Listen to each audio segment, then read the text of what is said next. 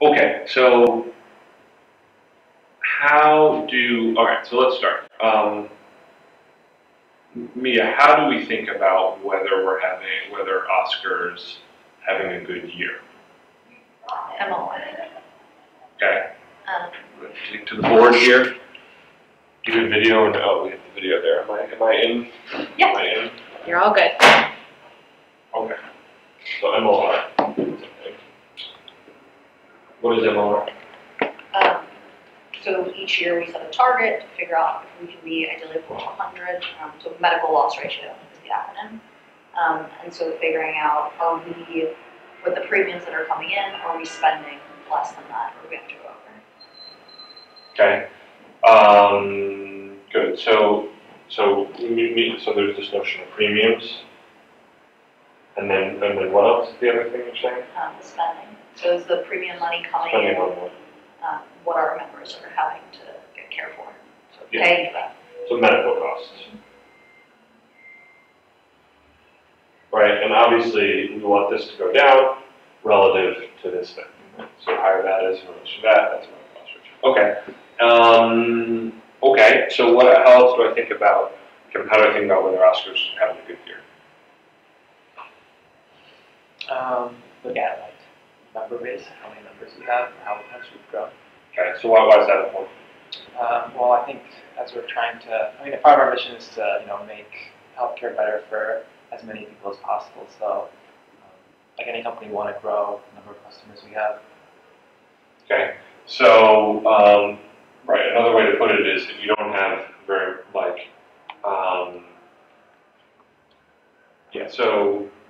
so the more members we have, the more, that's just essentially our revenues, Exactly. right, is that to a certain degree, right? Okay, and the more members we have, the better. It's just sort of like everybody, if you're a restaurant, more customers is good, whatever it is, right? And so while this thing is a ratio, this thing essentially, like, there's this thing above here called our revenues, and it's a ratio of members, and then what else makes to our revenues? Yeah, exactly. So if people pay $400 a month, right, or about $5,000 a year, or something like that, right?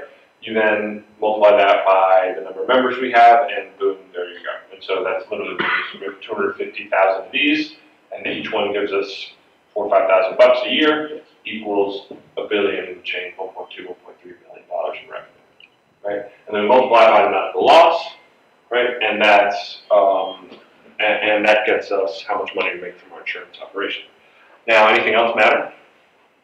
Are you gonna get your like our administrative costs, how much we have to spend to keep the lights on and all Great.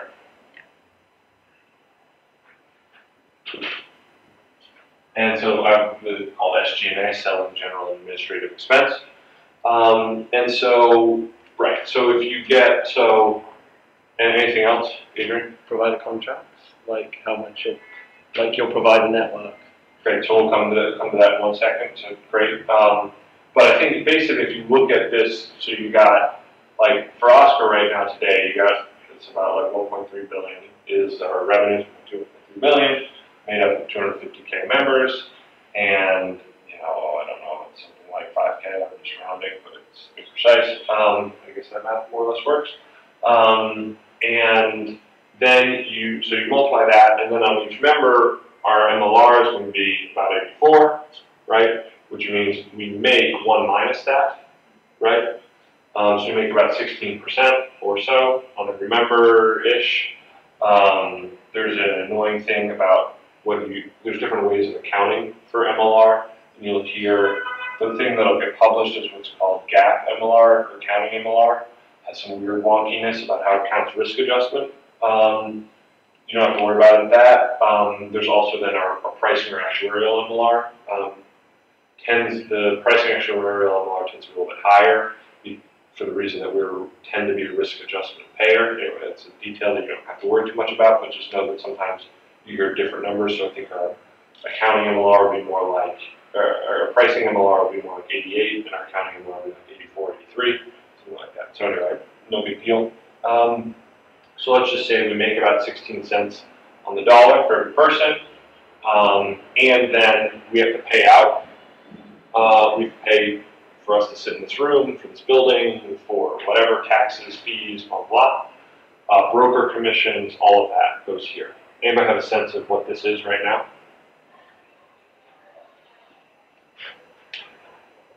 Do you think it's more or less than 16%? No. Why? Because I think for Oscar, we're so focused on innovation that if we're operating where we are, you have to have room for that too. I think all the things that we're looking to expand and grow, I don't think that we're in the negative. So I think that that's going to be less than 16 cents to also account for that portion. Mm-hmm. So, yeah. I think that we might be more than 16% now, but I think that in the future we won't be, because we are doing lots of things right now, like getting a new office. We're doing lots of things as a startup which are coming out of that pocket of money. Kevin, what do you think? I'm not sure, like, I mean, I know we're in like a growth phase as a startup, so it's okay to be like sort of in the red in the short term as a startup. You want to build something where you are profitable at some point. So, yeah. Is Oscar going to be profitable this year? No. So Oscar's going to lose about $110 million this year. So, stuff, whatever. So, then Mia, what does that tell you about what SG&A is? If I tell you Oscar's going to lose $110 million, does that tell you anything about what SG&A is as a percentage of revenues? Maybe it's more than that 16%. Yeah. Right. So, and I think basically it's like 250, 300 million bucks, something like that. If you add in, anyway, that's about what we spend to run the place, including broker fees, taxes. There's a lot of stuff that goes in that, but also everybody's salary, et cetera. And as Adrian's saying, that's totally normal for a startup, expected, et cetera. That's the nature of having to raise capital to make an investment in something. Is you hire those people, we build all this stuff. What we're doing right now is an investment, right? It's not technically profitable for, like, in the very near term for us to spend this time educating, but we're making an investment in the future that you guys will be, bud into beautiful, productive flowers, et cetera. So, anyway, that's the nature of the business. So that right now, you can break this thing, I think, is more like 28% or something like that. Around this line. And so that we lose, maybe probably 26 or something like that. So for every dollar right now, a premium, we lose 10%, right? On $1.3 billion revenue is minus $100-something million a year, okay? So what can we do about that? That doesn't seem like so good. How are we going to fix that? We try to increase revenue, Okay. How do we do that? I think, by expanding, new markets, increasing membership in existing markets. So how does that solve this problem? I think it just kind of balances out your spending, right? If we're saying we need to spend this much to kind of operate the way we want to, then we need kind of that revenue to support it. And so, right. So the basic principle there is that some of that SG&A, like, we don't need, like, for example, the idea of being a tech company, et cetera, is we hire 100 engineers. It's not a lot more tech work to service 1 million members than it is 250,000 or 5 million. We built the claim system and it works. And we had to hire the people, and for 1 member or for 10 million, it's the same number, it's the same claim system, right? And in essence here, you've got the notion of within this,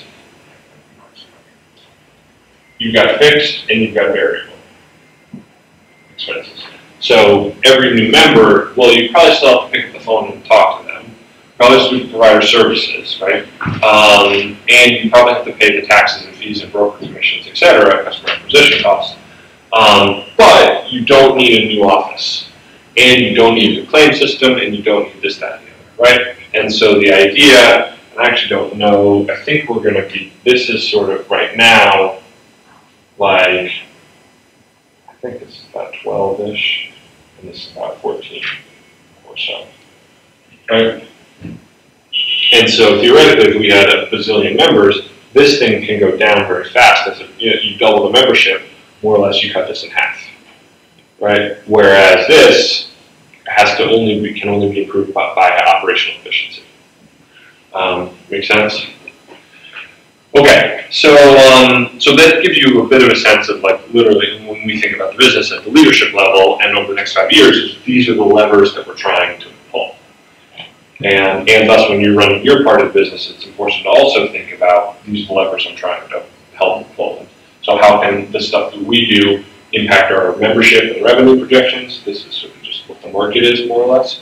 How can we break down MLR? And then how do we run the place efficiently? Okay? And over time, the business will hopefully look like in a year or two, this, and I have to get the exact right numbers, but this will probably be more like 9% because we get some operational efficiencies. This would be more like 3 to 4%, let's call it 4%. And then this whole thing would be 13% or so.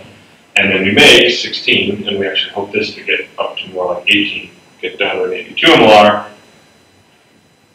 And boom, we make 4 or 5% per member on a bigger membership basis. Yeah, and then we all go on vacation. Okay, so can I ask a question about the MLR? Where is that relative to our competition? Do we ever find that out? Yeah, I mean, it's about mid-80s is about what folks have. Basic sense of it. So why don't we? It's pretty simple. Simple question, Andrew. Why don't we just make that lower? Like just increase our prices and get it lower. There's some like regulatory component, right? To keep insurance needs sort of like have them keep right incentives and keep them honest. Like, there's a limit to like how low your MLR can go. Right? Yeah, so that technical limit, it's about 80 is the lower bound, but it's actually you can actually count some SG&A in there, so it actually is more like 75 in practice, or even 70 in practice. And so anyway, that tends to not actually be the governor of how fast we go. So and in either case, it's like 80. So why are we hanging out with this 84 MLR? That seems like we're suckers. Why not just get 80 or 75? Well, our pricing strategy is to be generally the lowest or second most in a market, so we can't just increase premiums. And also, I think it's really hard. I mean, we were not even near 80 at the beginning. Even now, there are some markets that we're not at 80. Yeah, so we have to. So obviously, the more we increase, in order to get a lower MLR, it means higher premiums, right? And higher premiums means less membership. And so we're trying to always optimize those things to make the business work, essentially. So if we increase our prices, we're going to get lower revenues. Lower prices, we'll get essentially lower profitability, and there we go.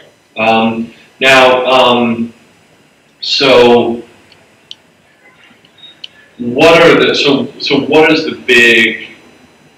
So how do we actually grow our membership? So Megan's saying, listen, we need to go grow, get our SG&A in line, get profitable, etc. Like, what are the big levers here that we can pull to do that? New markets, entry into new states. Yeah, so we can go into new markets. That's a driver here. And then new products. New markets, new products. Good. Anything else we can do?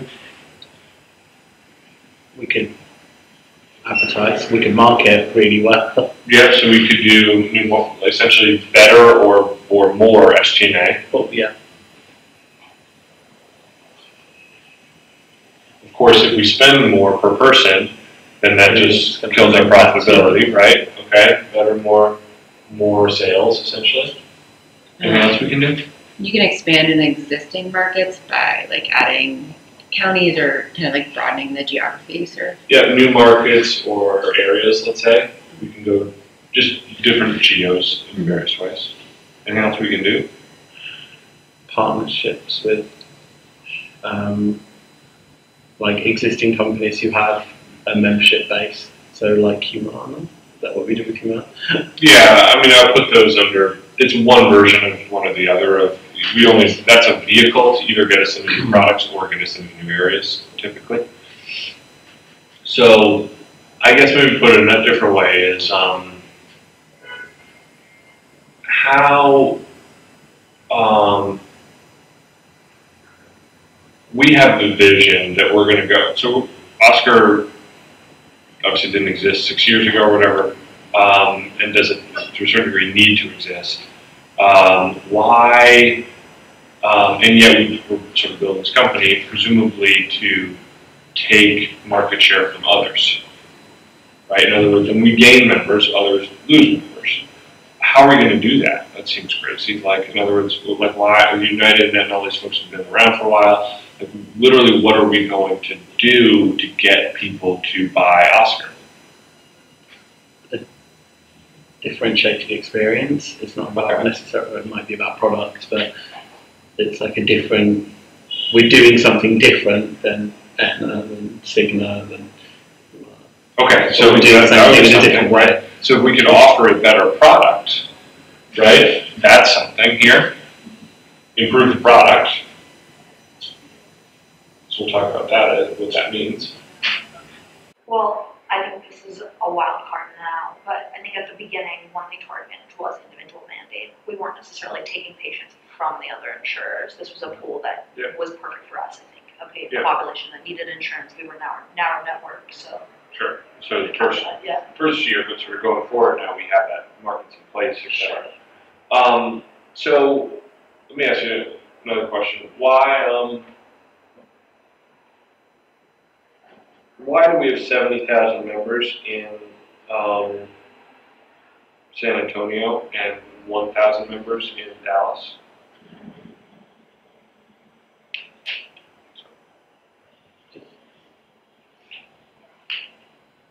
Is that the area where the contract wasn't profitable? No, sorry, that's San Francisco. The competition and the network available. Well, I guess most proximately, I think I would say is because we're really cheap in San Antonio, and we're not very cheap in Dallas. That's the fact. So it's not, you don't know. That's basically the reason is we have the cheapest plan in San Antonio by about 10%, and in Dallas not so much. Okay, so it occurs to me that the other thing we can do is somehow lower our prices, and for all of the things on the board. So, and if you would say these things are sort of expansion, call these things of new markets, new areas, or expansion, right? Expanding.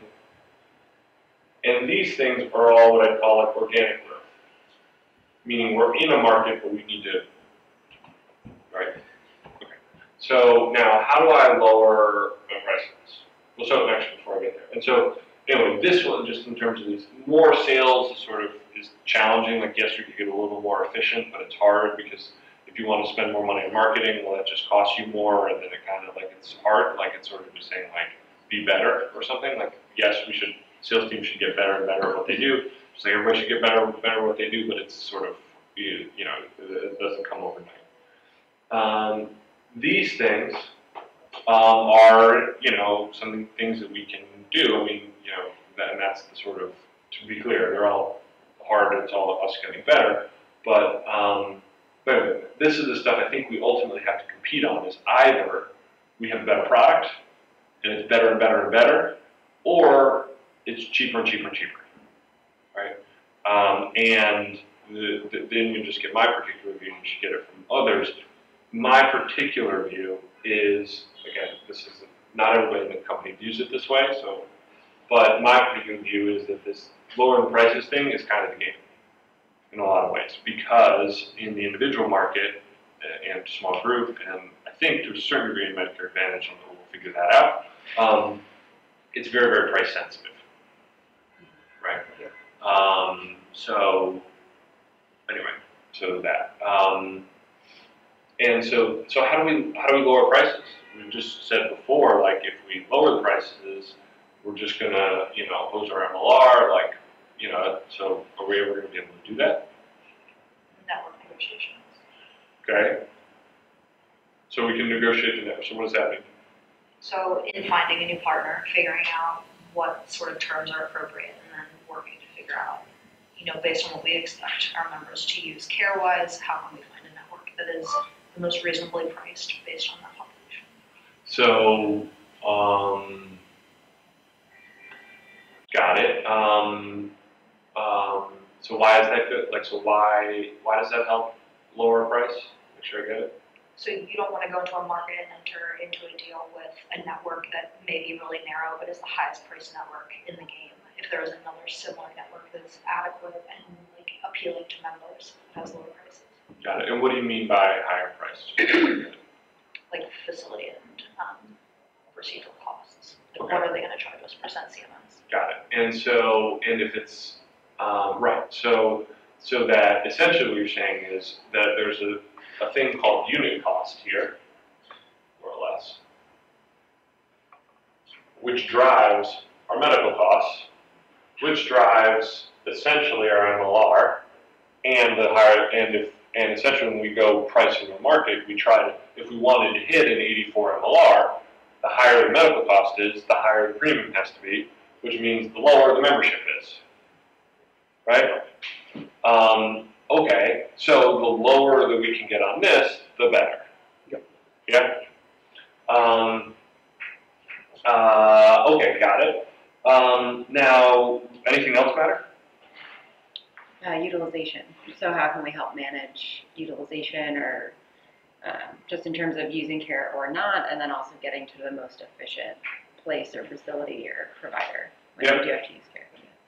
So, okay, great. So now, if you think about, so then we have the game, essentially. Here we go. This is the game. The game of health insurance, pretty simple, is you control unit cost, you control utilization, right? That allows you to essentially lower your premiums. You also have to build a good product. The combo of, utilization and unit cost allows you to keep your premiums low. That means low prices, right? And then you add in a good product that builds your membership. And then you just have to make sure you do that without spending too much. Because if you're spending way, way too much to offer all these cool benefits, well, that ain't, you still have to make a profit, essentially. That's the game, okay? Make sense? Questions so far? Okay, so that's what we do. Now, with it and thus, there's essentially one big thing. Okay, let's make sure we have a good product. All right, let's run efficiently, and then we got to manage these two things. Okay, that's the game. Those are essentially the 4 levers that we have. Now,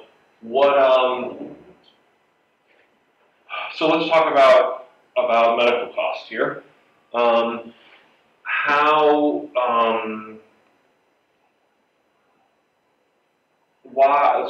How should we think about differentiating ourselves on medical costs? And within those two, should we be focusing more on unit cost differentiation or utilization differentiation? I feel like utilization is a bit closer to our control because it's easier for us to change our members' behaviour than it is for us to change our providers' behaviour because of the size that we are as an organisation. So going to a massive hospital network and saying, hey, can you start entering all of our claims on the OSCAR portal? They're going to be like, you're 100 of our members. No. Whereas our members, we have more opportunity for them with utilisation, I think. Maybe what do you think? I think you kind of need to keep an eye on both, right? If you have a contract with a key partner in your network and you have a 10% increase this year, that's gonna rock everything. And then if you see that you have a problem with ER utilization in a market, that's also something you need to address. So I think you have to kind of keep an eye on both. And it probably varies market to market based on your membership type, like the disease burden of the membership and kind of what your deal is with the providers in that market. So, great. And now let's say, if you were trying to pitch Oscar to, I don't know, a venture capitalist or something like that, and say, listen, I'm building this great company, it's going to be amazing. You could give 1 or 2 pitches. building this great company. It's amazing. We're going to get the best unit costs, that better than any other competitor. Or I'm building this company. It's amazing. We're going to control utilization better than anybody else. What do you think is more likely to the venture capitalist to buy into? Unit cost. I think. Why? Because it's the easiest realization of the financial benefit. So unit cost is a financial, you can say the unit cost is this to this, utilization is a lot more difficult to sell than unit cost. And it's more closely related to. So how do you think, so how do we differentiate in negotiations versus, let's say, United Healthcare? So in other words, this thing, unit cost, is mostly driven by rates you negotiate, right? This is driven by impacting member behavior, provider behavior, et cetera, right? These are the basic two things, more or less. This is like either choosing the right doctors or negotiating. Mostly negotiation, but a little bit which hospital systems, which doctors do you choose. And this one is working with them to manage care in a better way, with members and providers. So how do we differentiate on unit cost versus United Healthcare? Since we are more of a narrow network focused company than United, that would affect the unit costs we're able to negotiate. Okay. And what about, let's say, Centene, who's in the same markets that we're in? How do we differentiate in unit costs versus them?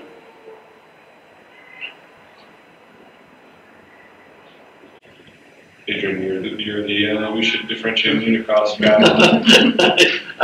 So one of the things that I saw that we're looking at is faster payment terms. So if you go to a provider and say you're going to get paid for a claim in 10 days, they're going to say excellent, as opposed to United, who are going to say I'll pay you when I feel like it, essentially. Kevin, what do you think about this? So for unit cost, I guess it is tough. Provider experience is sort of what it's alluding to, that you can do small things to make it, different health systems want to work with you more. I guess going back like a level above in terms of unit cost versus utilization, I guess I was trying to think of an argument we can make for the utilization side. And I don't know if this is true, but maybe you could look at like sort of like the variance in unit cost, which I know is very high. Like I'm seeing that like one operation can cost 10x more in one hospital versus another. Or look at the variance in utilization, where I know that like when you look across your membership, like 20% or like a very small percentage makes up like a very large part of the spend. I may make that argument around like which one you can which variance that you are able to control. Mm-hmm. So yeah, so I guess I'll give you my summary on these things, which is my view is it's easy to screw up unit cost, but it's hard to differentially do it better than everybody else. And because it's very easy. We launched Oscar. You rent a network. It's a terrible. It's easy to get a terrible deal, right? In other words, so it's not that hard to undo that and get a good market rate. It takes a lot of work, and to be clear, it's a whole department that we're building to do and manage that. So it's not trivial. But it's very hard to convince, let's say, Hospital Corporation of America, please give us a better rate than our competitor that also has the same narrow network deal. I agree, from a broad network, that's good, but in the markets that we're in, it's not actually all that hard to build a narrow network. You say, I'd like to do the deal, they do the deal, okay, here's the deal, whatever.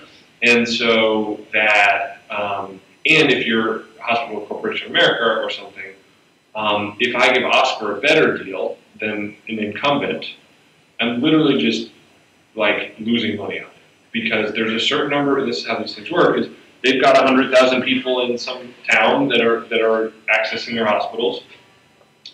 All they care about is, if they've got that book of business, it's already on a narrow network plan, right? And then they just move it over to Oscar at a less rate. They're just making less money on the exact same people visiting their hospitals. Why would they do that, right? Now, to Adrian's point, maybe you can convince them that we're going to make your life so amazing and we're going to lower your operational burden so much that it's worth it to give us a lower rate because you would want to incentivize consumers to move over to Oscar. That's a tough putt for them because then, like, that's not something they've ever really done before. Like, that's not how the people who negotiate those deals are not the people who also do the claim settlement. Like, there's a whole lot of stuff there. So we certainly haven't yet been able to make that argument all that strongly to them. Mostly, I would say. We'd like to, at a certain point, an experiment, but I would call that an experiment of, like, can we make this better and thus have HCA be HCA's preferred partner and get a 3 to 5% discount off everything? Maybe, but that's challenging. Mostly the way that it works is they say, fine, I'll give you my in-network rates. I'll give you the rates. Give you the rates, I give them this rate, I give them 17, I give them to you, those are the rates. There's a little bit there about then how do you choose the right, like choosing the right doctors and negotiating with the right doctors in the physician community. There's a little more around network curation that goes into it. So mostly it's around decent negotiation, you know, building narrow networks, and a little bit around curation, where like choose the inexpensive doctors, not the expensive doctors, right? But mostly this is it's somewhat hard to really differentiate. And then utilization. So like my view on that would be it's hard but not impossible to make better over time, you know, and that's in essence, just my view would be a little bit of the essence of Oscar is listening to technology, we have engagement, and we're going to use those things to do utilization better, right? That this will become more of a commodity, not 100% because there will be some things there, we have the scorecard, but that really we're going to leverage our member engagement and ideally over time provider engagement as well, Megan, to get a better utilization path, more or less. That's how I would say.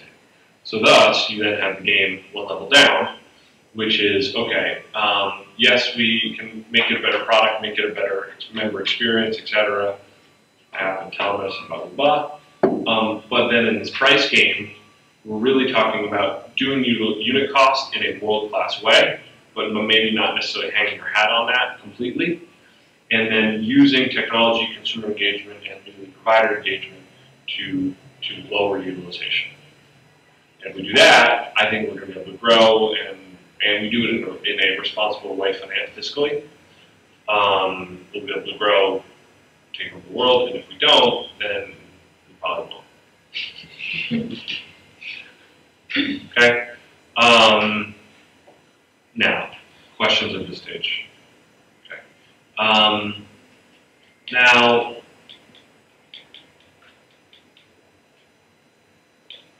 people always seem to be talking about out-of-network costs and sort of freaking out about those and that that's bad for us and whatever. What do they mean by that, and what is that? And how would you sort of tie that into these levers? We have no price setting there. By law, we have to treat, if it's life-threatening, you have to treat that member, and so we have no deal with wherever they happen to go for service. So that's a variable we can't control and really hard to predict. How would that fit into this equation? What does that mean? So utilization-wise, it will take a lot for us to influence members in a way that if they're in a life-threatening situation, they choose our route of care. So we have some things to say, do you truly need to go to an ER, can it be an urgent care center, that sort of tiering. And then unit cost, we don't know what that is. So we can't negotiate everything out of network. We try to with some big players in each market. But that's going to obviously be a huge effect in MLR, right? Those medical costs that we can't negotiate if we didn't account for. Yeah, so and so help me understand what you mean. So let's say somebody gets hit by a bus or something like that, or feels really deathly ill, or has to get their appendix out or something, and it would occur to me that they're going to need that utilization, meaning, okay, appendicitis or whatever, and whether they go to, let's say, Mount Sinai or they go to NYU, that utilization would be the same. Does that make sense to you or no? Yeah, it's just, does that member have the foresight to say, oh, like, I am going to die, like, Mount Sinai is a network, let me go there. Right. Versus NYU, which is not a network. Right, so it occurs to me that there's, like, so then I guess, why do we care if they go to Mount Sinai versus NYU? Because we have, Utilization's gonna be the same. right, but that procedure is in our negotiated rate with Mount Sinai, so we know that that's, in our network, we've accounted for that in the cost for that member. Right, so then mostly I think out of network is the distinguishing, the issue is, are we gonna pay too much unit cost, right? So out of network is a question of basically, there's a little bit of maybe they'll go and just languish in a hospital in NYU and they'll just keep them there forever or something like that, for multiple days or something like that, which is a little bit of a utilization thing, but the bigger thing is that per procedure, we have a rate with Mount Sinai, we feel pretty good about that rate, and we don't have a rate with NYU, et cetera. So, and that's thus how that impacts. So thus, the less out of network care, the lower the average unit cost is, right? And it turns out, it depends exactly by market, the more, if we have 100% of the hospitals, we have very, very little out of network care. And if we have very few hospitals, we have more. The out-of-network care, by the way, comes in two forms. What we call is pre-service and post-service. Pre-service means it's usually a network gap, where it's like, we don't have anybody do that weird procedure in our network. Okay, and they give us a call and say, I can't find anybody to do this weird procedure on me.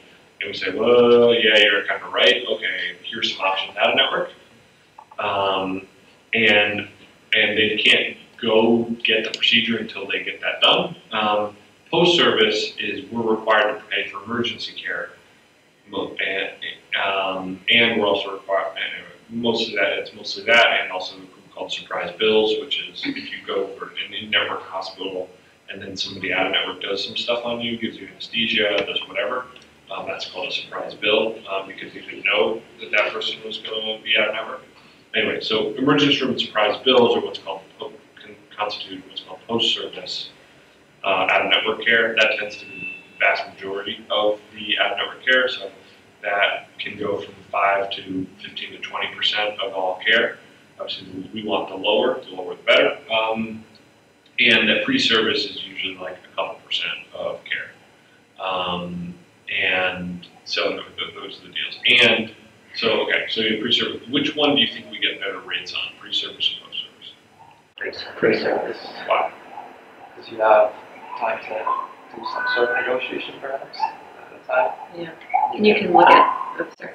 I was just gonna say, you can look at other options, right? Like you can go to a couple doctors that might do that service and try to figure out what the best option is. Yeah, And so get the best rate for them. that's typically right. However, now there's the other thing, which is like, would you rather,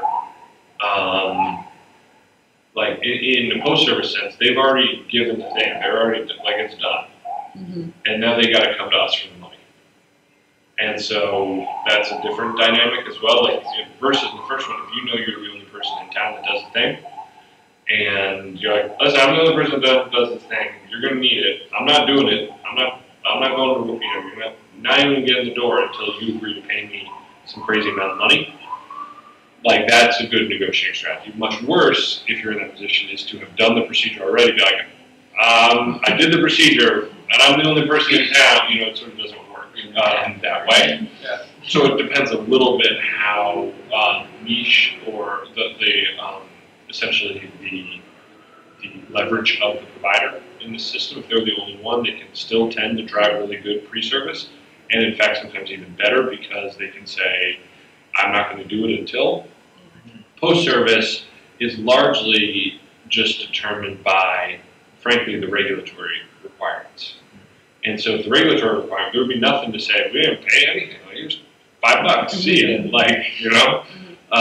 so it's actually much better in the scheme of the world, to not have paid yet, to pay till after the service is done, and make them chase this. But what it also turns out to be is that most states, and it very depends state by state, make you pay more, have very ambiguous rules. It's like super weird and ambiguous, etc. But typically settling around a lot more than in-network rates. And the reason why they do that is A, because the hospital lobbies tend to be close to the state governments, but also because, and it's not totally unreasonable, to have some penalty for going out of network. Meaning, if there were the same, there would be no reason for us to have. It brings a lot of power to insurance companies because they can say, "Fine, get out of the network." There's no incentive. There's no like penalty. So anyway, that's a whole different legislative question whether it's a good idea or bad. But anyway, that tends to be how it works. But it does very, very much by state. Michigan, pay network rates. It's fine. So there's actually no increased cost in out-of-network care. That's what we think. Let's hope. Whereas Arizona, you have to pay charges. And so we've got a whole lot of our operation we probably spent about 6 or 7% premium too much in just out-of-network unit costs historically. So that's a lot of what the networking does. It's pretty something. Okay, and so what are the things we can? Okay, so anyway, that's that. So then this sort of gets to how narrow networks you want to build. So trying to give you a sense of levers, but anyway, when we go and we build these narrow networks, that's one of the questions we have to wrestle with is, well, we'll get better unit costs by going narrower and narrower, but we'll also have more out-of-network utilization. So we have to balance those things, and depending on the state and what the rate negotiations are, or whatever, that's something we have to deal with. Okay? So what do we do on utilization? Case management. What does that mean? So it means, so your example where the member goes to an out-of-network hospital, we would here work with that out-of-network hospital to identify when they actually when they're medically able to leave the hospital, so we can take them, put them in an in-network facility. So working with the doctor to make sure that they're getting the most appropriate. Why does that lower your utilization? Because without that intervention, that member could be languishing in that hospital for 10 days instead of the 3 that are medically necessary. Yeah, so there's a certain degree. So out-of-network, I don't confuse. Moving people from an out-of-network facility to an in-network facility mostly impacts unit cost. Yeah. However, getting people out of the hospital faster depends, but typically lowers utilization. Generally, there's an interesting thing which we tend to pay hospitalizations on what's called like case rate or group rate. And so for your appendix out, there's one price. Doesn't matter how many days you're in the hospital, it's just that's the price. And it's sort of a bundle in that sense. And so semi-ironically, but usually the way the contract works is over a certain amount of days or a certain amount of cost, then we have to pay for it either per day or as a percentage of charges. So it's typically better if we get people out of the hospital, everybody wins, the hospital wins, we win, etc. However, there's an interesting thing where, if you got to go pull somebody out and then get them to a skilled nursing facility or whatever, there's an ironic thing. If you pull them out on day 1 and they have to spend an extra 10 days in the skilled nursing facility, you actually have to pay twice. That's not a big deal. But okay, but you have this sort of case management, and particularly what you're saying, I would say, is discharge planning. Yeah. Okay, so that's basically getting people out of the hospital fast. That's the thing. What else do we do? Physician incentives. What does that do? So if you're encouraging physicians to only encourage care that needs to be done, so nothing medically unnecessary, then in Aristio we agreed that later they would share in our savings.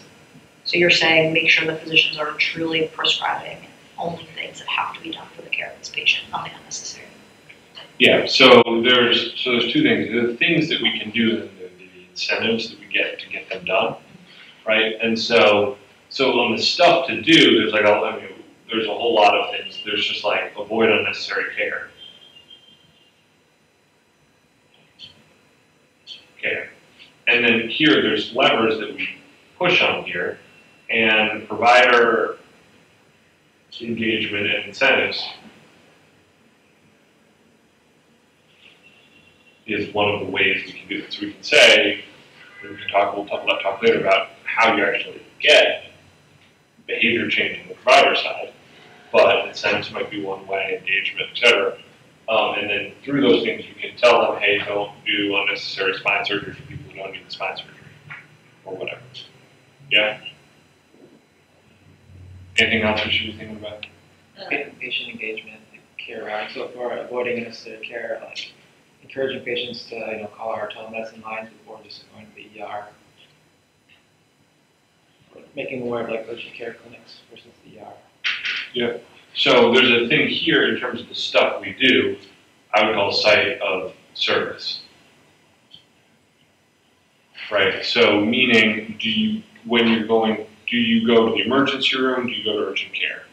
Or whatever it is, or do you do your, even and to a certain degree it blurs in unit costs, but do you do your colonoscopy in the doctor's office, or do you, which there's no facility claim, or do you do it in the hospital where it costs $7,000, right? Same thing, same sort of care, or whatever. Similar, you go to the emergency room, you basically get the same care, but as the urgent care center, but like it costs another couple $1,000 or something. Again, that blurs into unit costs because it's sort of utilization of, well, you didn't have an emergency room visit, but it's also sort of the price for having somebody look at you and tell you you have the sniffles or something. So there are these things that we do, and we're always looking for more stuff here that we can impact. And then there are the levers that we use to get them done. Predominantly, we engage the members and we engage the providers. Okay? And currently one of the big things that we use member engagement for, and move fast in terms of time, is we do what's called care routing, which is, hey, listen, we're going to give you a really cool product. It's going to seem really great. You're going to want to engage with us, et cetera. And for that, you're going to, at the right time, we'll get you to the right site of service, whether that's telemedicine versus urgent care or urgent care versus emergency room, but also get you to a cheaper alternative, either on a unit cost basis or on a utilization basis, right?